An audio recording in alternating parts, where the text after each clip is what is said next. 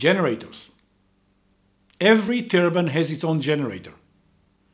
The conceptual principal difference between HAWT and VAWT is that in VAWT the generator is down there on ground level.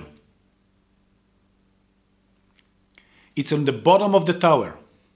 It makes installation, operation, maintenance much easier. It's down there. And look at the picture on the left. The H1, the horizontal one, the picture on the rightmost left, is up there. And up there means sometimes 100 meters high. A weight of a generator can be 2 tons, 3 tons, 5 tons, 10 tons. That means a large number of cranes and helicopters should participate in the installation process in order to assemble a generator.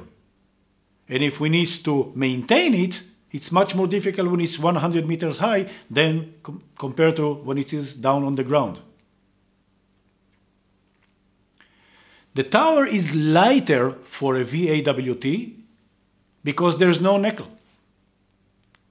There is a knuckle up there for the H, no knuckle at the bottom.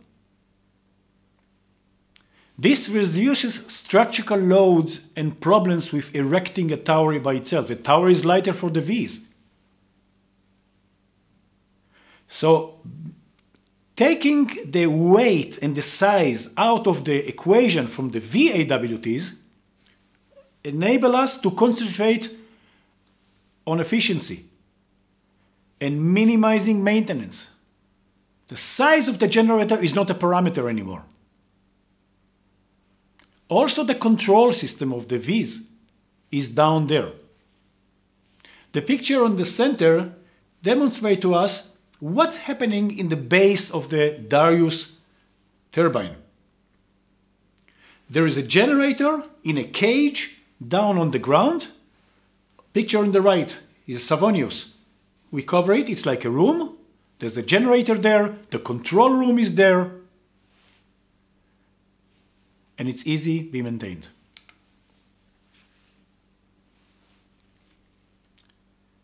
Now, when we talk about large farms, especially offshore market, it becomes more important to have machine that needs a little maintenance as possible. It's very high cost to maintain something which is 50 miles offshore. By its nature, it gives advantage to the vertical ones. They have simpler structures, everything is down there in the ground. It has no yaw system because it can catch wind coming from all directions, and there's no pitch system. We don't need to rotate the blades themselves to change the angle of attack.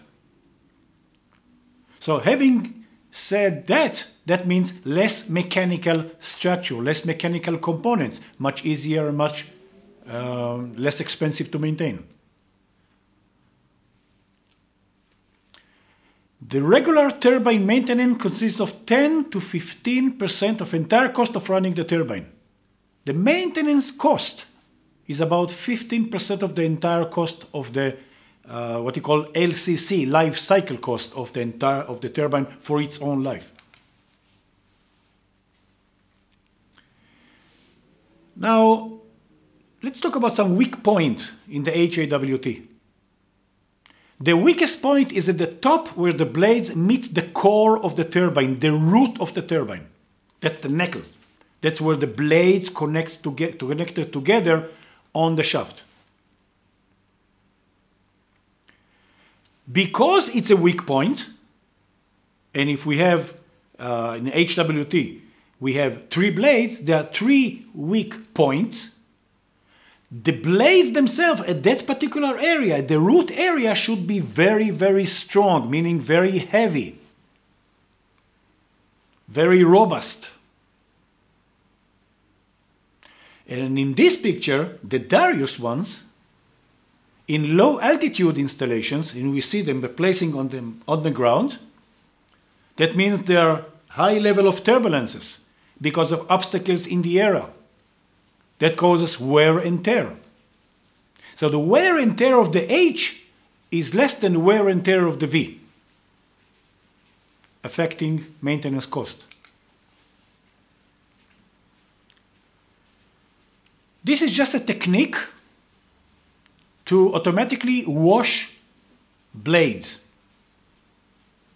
We need to keep in mind the blades should be very clean and smooth to allow the wind, to allow the air slip on and go and pass through. If the turbine itself will have dirt on it from birds that were killed by hitting the blade as it rotated, we need to make sure that they will be smooth and nice, clean, so we need to wash them. This technique is a very typical technique of washing HAWT blades as they rotate. There's a mechanism of brush going up and down the tower, and as the brush spins,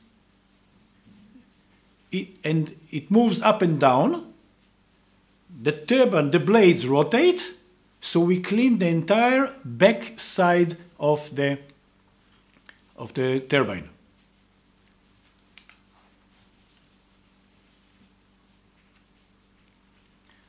VAWTs designed in such a way that there's a large open space between the blades and the base. The picture on the right and also the picture on the left means that there's a lot of air between the blade and the central tower, and the blades themselves has very low contact level toward the wind.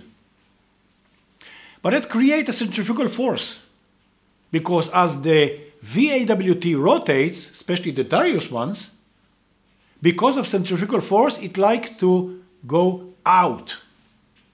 When the force being pushed away from the center, it creates mechanical stress on both ends. So these 2 points holding the blades have a lot of mechanical stress. Taking these stresses on these 2 points together with the natural vibrations makes a wear and tear in terms of maintenance cost and maintenance function for the VAWT much worse than the HAWT.